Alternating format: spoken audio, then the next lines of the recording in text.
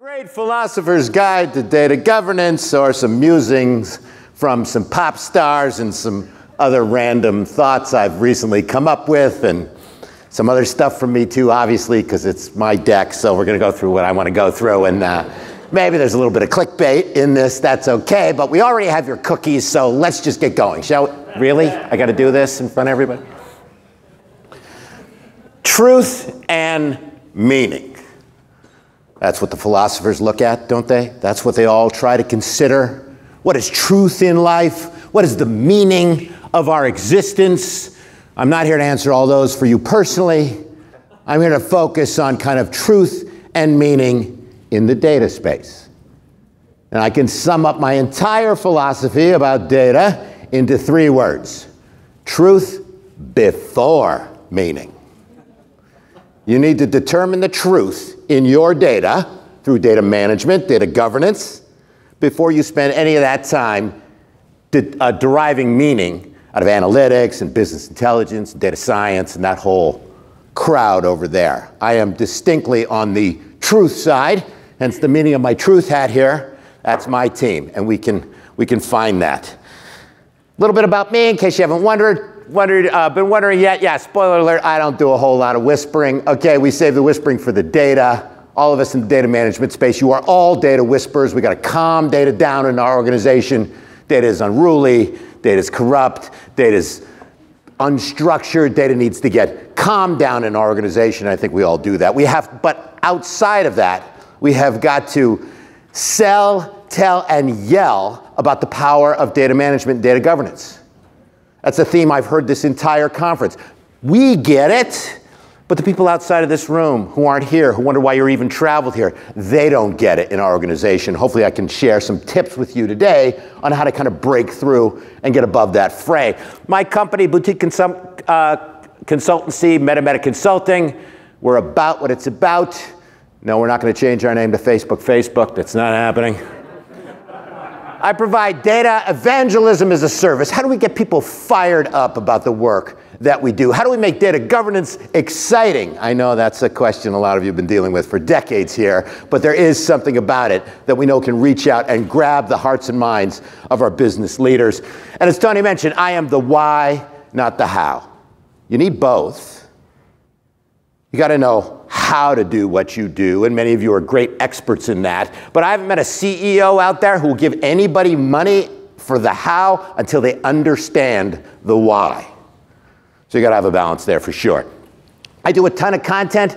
I wrote a whole book about how to explain the power and value of data management to your organization on the business side, telling your data story, data storytelling for data management, 99% buzzword free. I didn't want to overpromise. And I did a virtual world tour across 35 DAMA chapters this year. It was great. One day I did Germany and then Indiana and then Peru. That was fun. Could never do that physically. But I want to thank the DAMA folks for helping me do that. And Mary Lou and Peter, there's 50 more chapters out there, so help me get to them, will ya?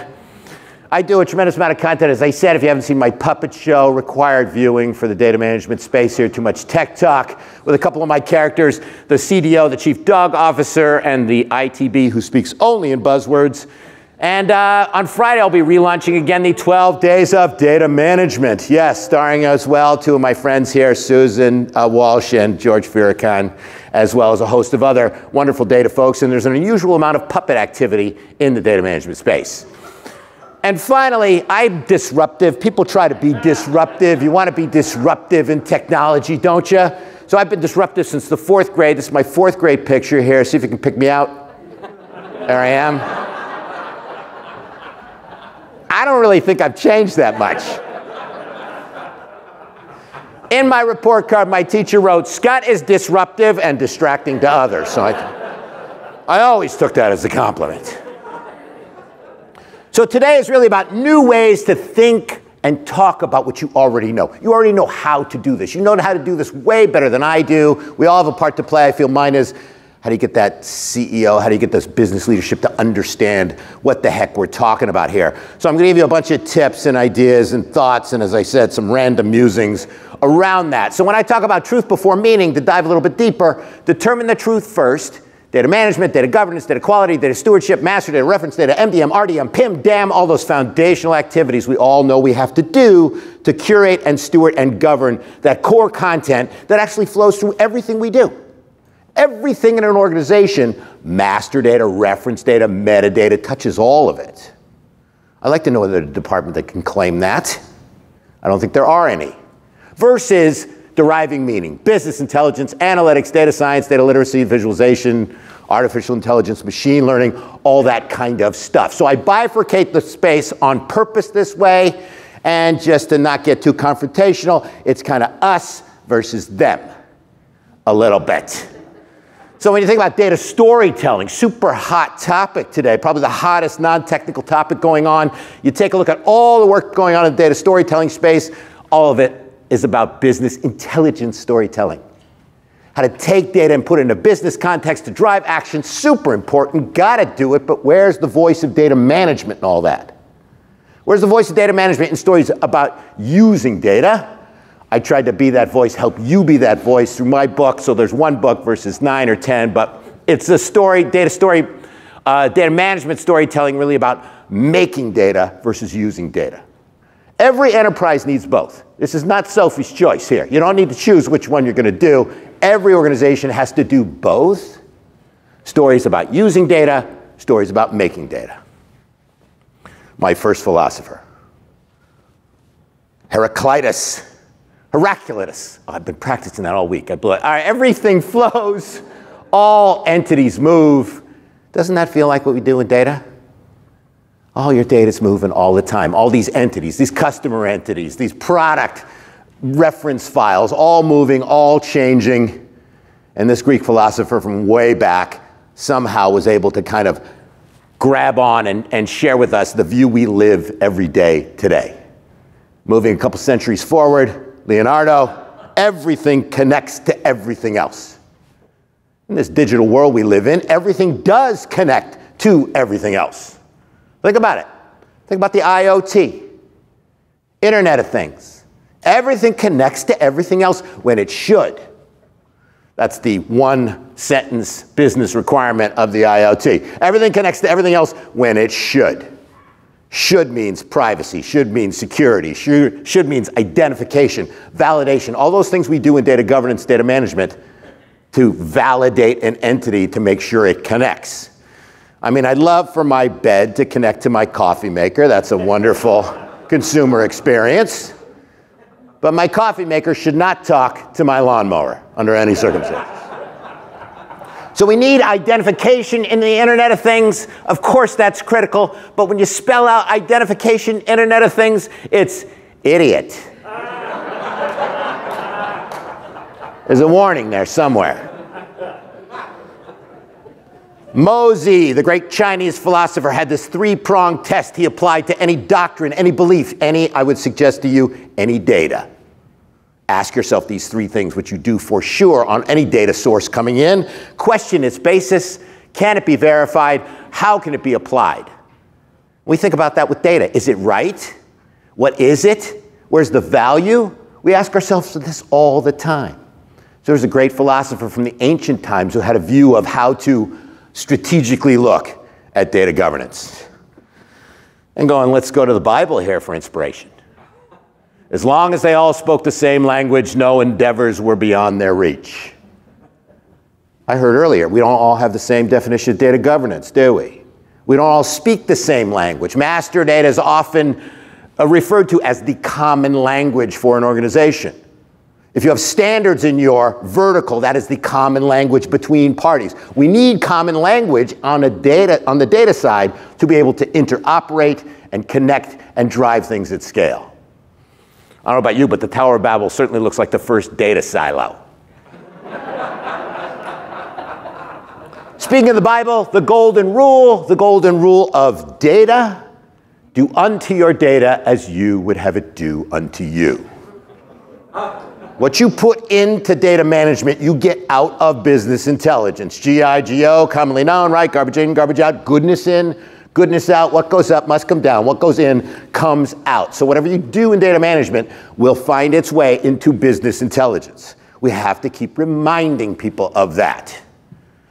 So you put garbage data into ERP, you get a lousy ERP. Put bad data into CRM, you get missed customer opportunities. You put bad data into FinTech, you will get a visit from the regulators. Bad data into ML, bad robots. Bad data into BI, BS.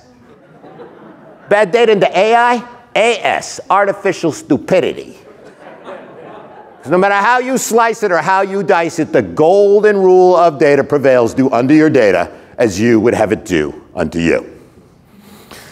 Moving a little more into the future here, the great food philosopher Julia Child. Every great chef can still use bad ingredients.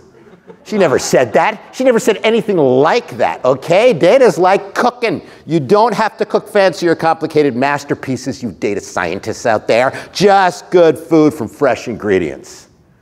Food is a great analogy to use when you describe data in your organization.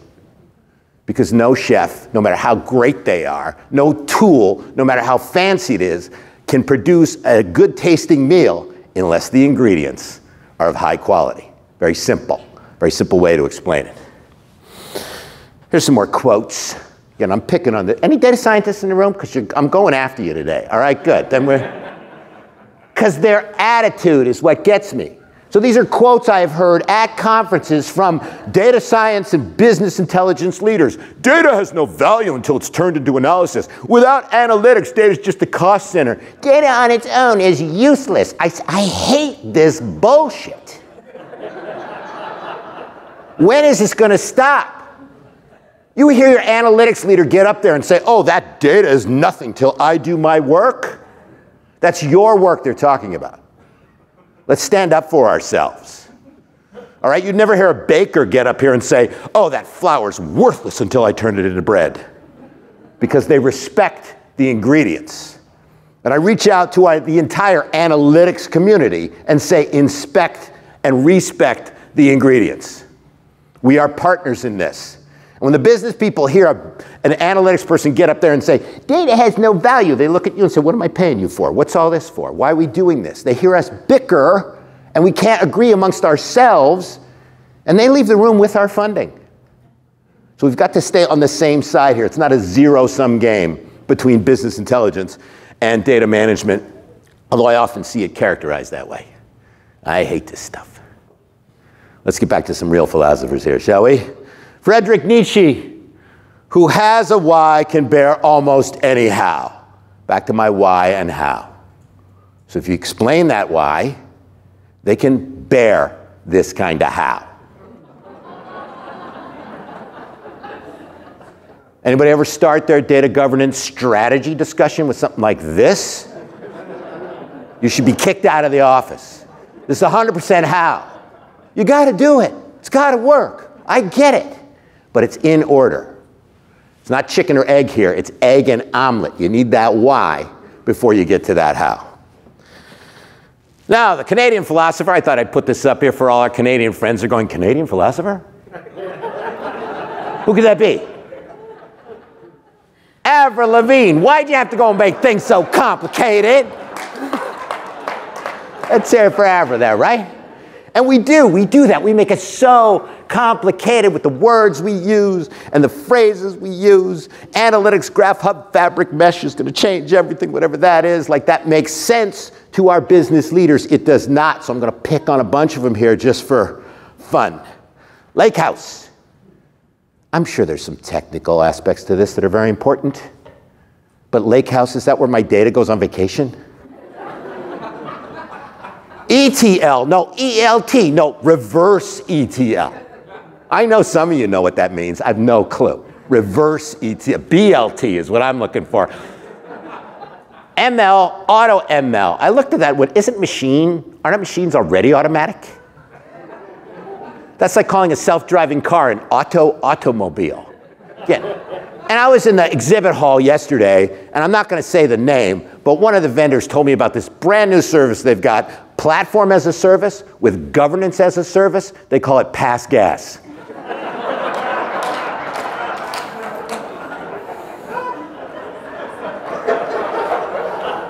That's an elevator pitch you do not want to hear. SQL. Big SQL fans here, right? A lot of big SQL fans. Or is it no sequel? Which one is it? Who knows what the NO stands for in NoSQL? What does it stand for? Not only. Not only. The world's shortest acronym. NO means not only. Only in the data world does no equal yes. This is a problem we are all dealing with. Can you imagine a data scientist walks into a Starbucks. They go, I'll have a no foam, no whip, no chai latte. Oh, you mean you want a latte? No, I said not only whip, not only foam, not only chai. MySQL? Guess what? It's not your SQL. It's named after the daughter of the guy who came up with MySQL. That's wonderful, but who knows that? Who understands that when they hear that? Here's a soft skill tip for you. Don't come up with a term that you got to be in the room to explain. This is gibberish to the rest of the world. So what's it all about, Alfie? I'll give credit to both Dionne Warwick and Michael Caine on this one. What's it all about? What is our business all about? What is what we do in data governance all about? Why do we do it? It is about aligning to the strategic intentions of your enterprise. It is about the reason your business exists. And I'm not one of those guys who goes, every company's a data company. No, unless you make data. I work for Dun & Bradstreet. I work for Nielsen. Those are data companies. You might use data at your organization, but if you're a manufacturer, I hate to break, you're not a data company. You're not an internet company. You're not a software company unless that's what you produce. Because every enterprise on earth, the reason for being is to provide value to your relationships through your brands at scale. That's the point. That's the point of your business. And at scale, that's your opportunity. That's where you come in. Scale means technology. Technology, hardware, software, data. If you have data, you need data management. I rest my case. But that's the essence of your business. And when you think about it, the word you use to describe this, very generic term here, but try and make it personal to your own business. When we say relationships, what do we mean by that? It could be customer, vendor, partner, prospect, citizen, patient, client. The people you partner with and sell to and buy from, the relationships, most important part of your business, the data about your relationships, the most important data you have in your business. You don't have relationships, you don't have a business. Simple as that. And when we say brand, what do we mean by that? Is it product? Is it service? Is it offering? Is it a location? Is it a finished good made up of ingredients and materials? Those of you who are steeped in MDM have probably recognized all these words on here. Classic master data domains. The most important data in your organization, you're welcome to quote me, is the data you've got about this stuff. So when we hear people talk about feature engineering, the features are about the instances, the attributes are about the entities, the columns are about the rows. The silos you have need a foundation, you have all these verticals, you need a horizontal. There's some common geometry here. What do we do in general? We align the rows. You can take two spreadsheets, try and bang them together. Anybody can add columns, but the rows are hard. And the rows are customer. The rows are product. The rows are what the columns are about. And when we say value, it's about growing your business, improving your business, protecting your business. Really the only three ways I've seen companies get value out of data. Grow your business, increase sales. Improve your business, operational efficiency. Protect your business, mitigate risk. Again, you can do that, all three of those things with data. And if you've got great master data, you can do all three of those things, sometimes with the same record. Again, let me hear another department say they can do that. So, what's it all about? Let's take the page from the Ratzo-Rizzo School of Strategic Planning. Don't forget the money. And that money is what you get when you provide value to your relationships through your brands at scale. Now let me talk a little bit about Tess here. I don't know if you know Tess. Wonderful. She was on this nightly news edition that Lester Holt did right at the beginning of the pandemic. And I saw this and it just struck me as a really great example of what probably our business leaders are thinking when we talk. So Tess asked this wonderful question. Everyone is talking about flattening the curve. What is the curve? She didn't know. We think all the people we talk to know the language we use. They don't. We got to use this business accessible language. Use the terms they already understand. You can map it in your head to what it means in the data space, but we've got to get the business side past this idea of asking us, why do we do data? Why are we doing that? We've got to get past that. Now, speaking of kids, I'll bring up one of mine here. DATAVERSITY posted my video a couple weeks ago. If you haven't seen this, you got to check this out. The Little Red Data Hen, a cautionary tale about the lack of stakeholder engagement, co-starring Data Whisperer Jr., my grandson, who asked me this wonderful phrase at the end, "Pop, Pop, is data the new oil?" Let me take that one down for you. Who's used this? I'm sure you don't have to raise your hand because you know I'm going to pick on you. You see this graphic all the time. Been plaguing presentations for the last 5 years when people are trying to talk about how valuable data is. So is data the new oil? Oh, it's like oil because you need to refine it and you get value out of it once it's refined and worked with. No, it's not like oil because you can reuse it and it doesn't pollute. I don't even know what side I'm on. But whether it's a metaphor or a simile, the fact that we have multiple fractions discussing what this actually means it's bad poetry. It's not making the point we want to make. If we as a group can't agree what data the new oil means, you think the audience that's listening to you for the first time hearing this understands it either? No. Say no to ditno. And if you're using this graphic ever, read the whole thing, will ya? The world's most valuable resource is no longer oil but data. Fine. The data economy demands a new approach to antitrust rules. Really? Regulating the internet giants? Huh? You think this is a positive story about data? It's not. So I hope we can eradicate this bad poetry in our space here that's confusing people. And in terms of data being new, it's not new. There's some cave person drawings. That looks like data to me. So, if cave people were making their own data by using Flintstone logic, data is actually older than oil. So I proved my case with that.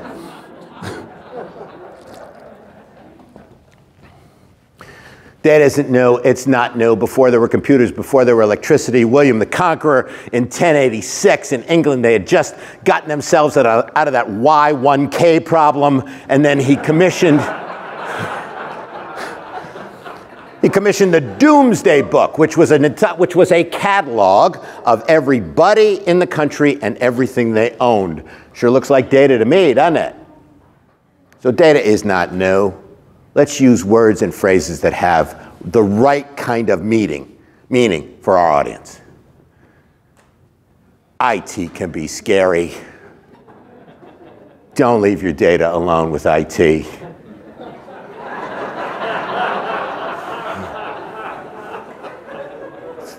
They forgot what the I stands for. That's the problem. But technology can be a glittering lure.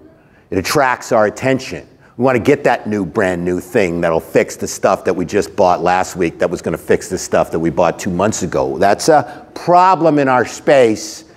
We've all got to really have the hard conversation with ourselves about what it really means to focus on the business first. And so a little side note here, Don Draper, a personal hero of mine. Nobody can pitch like Don Draper for his behavior at work, not at home. That was a different narrative. You were a Mad Men fan. But if you want to learn how to pitch, watch Don Draper pitch. No one pitches like him.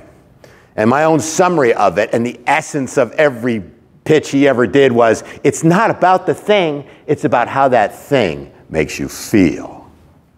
That's what we want from our business leaders. We want them to feel like the strength we are giving them is going to help them power through the business activity that they've got.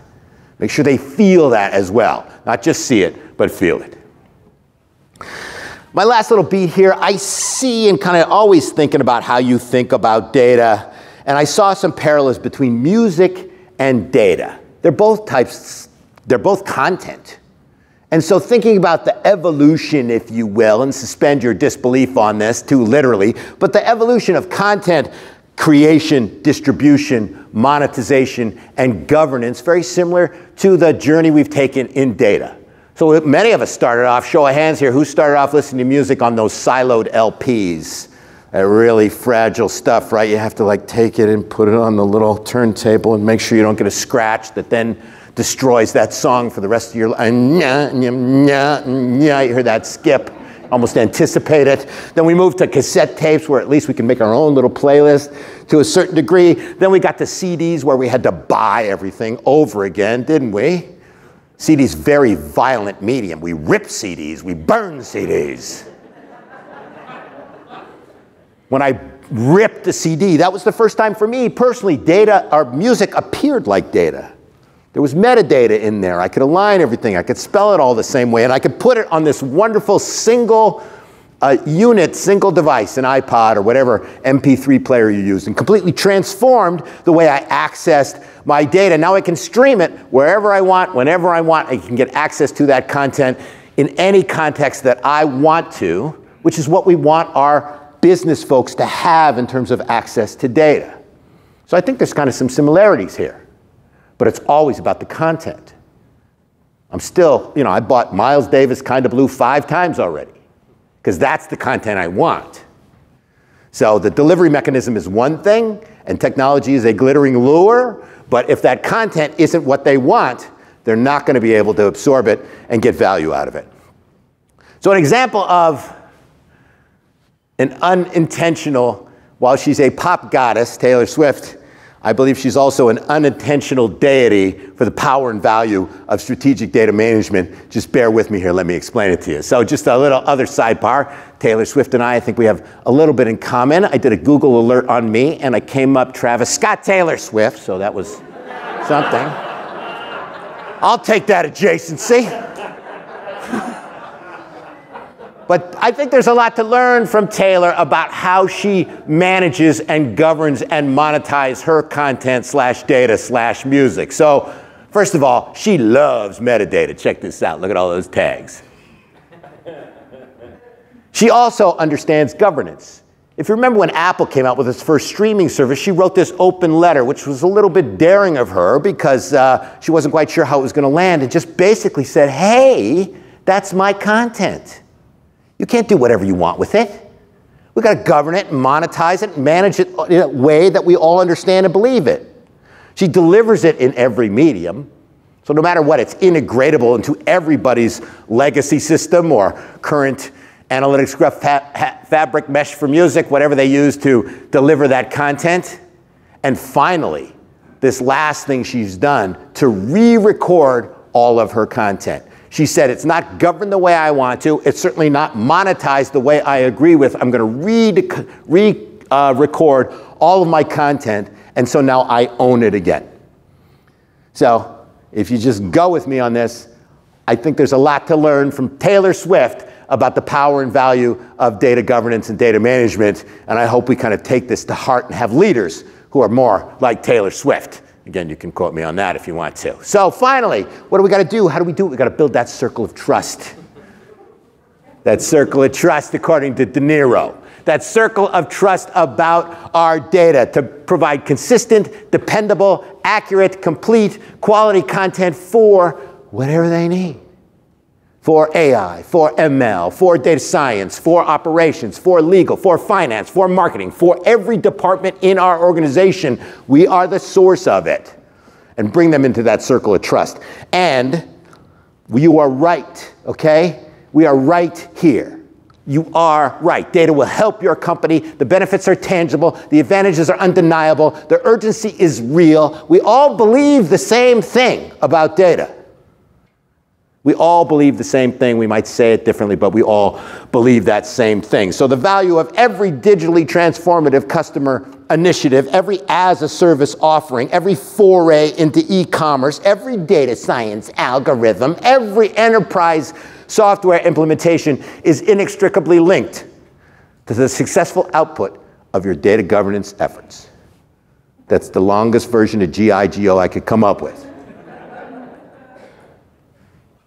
So truth before meaning here. And as data management leaders, as data governance leaders, you can steward the truth. You can govern the truth. You can manage the truth. You can handle the truth in your organization. Give yourselves a hand on that one for sure.